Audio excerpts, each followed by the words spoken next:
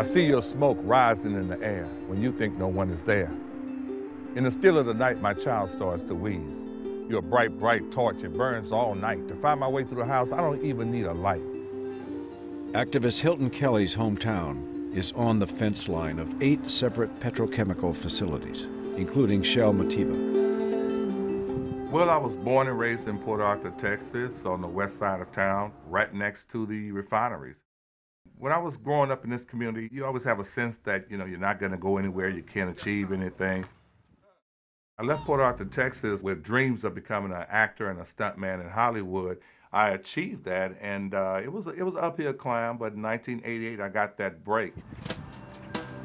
During the 20 years Hilton was in California, his Gulf Coast community suffered a steep decline from economic and environmental damage. I decided to come back home to Port Arthur after I had a premonition through a dream to do exactly what I felt needed to be done to help uplift my community. It seemed like I was at a crossroads. And I was just so set back by the dilapidated situation of downtown. And I found that a lot of people were ill, usually it's cancer related.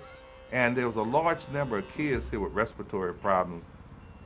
And particularly this West Side community, because this is a fence line community right up against these industries, and they are dumping tons of toxins into the air.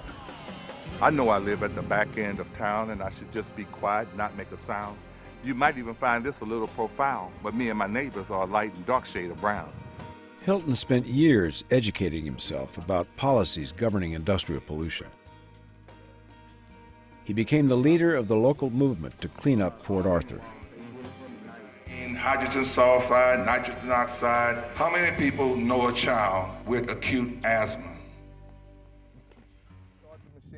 Hilton trained residents to measure and report the air quality in their neighborhoods. So it's a great tool. The UV hound is somewhat of a sniffer. I hope our leaders don't conspire to circumvent, because these findings I have a sulfur benzene scent.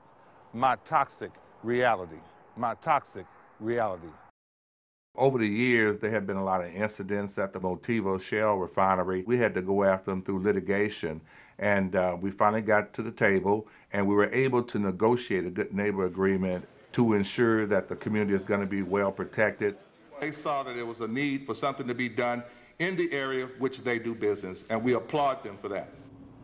The hard-fought agreement Hilton forged with Shell Motiva included a multi-million-dollar fund for his community. Then there was a 3-year fight against an incineration facility. They were petitioning for waste from Mexico, 20,000 tons of PCBs to burn here in the city of Port Arthur. We did not want that toxic stuff released into our environment, so we fought tooth and nail to get it stopped, and we were very victorious in doing so. Information pertaining to some health care. Hilton is a courageous man. Hilton has the respect of the community. They're behind him. When he speaks, they listen. I'm glad we got you at home today, but yet take that to the doctor if you have any issues or if you have some kids in the household. He's been persistent. When he gets hold of something, he's not going to let it go until he gets the results that he thinks it should have. Why don't we go hit the commentaries? I've always had that kind of fighting spirit, and I saw that there was a need for somebody to take a stand for this community, and we're still fighting today.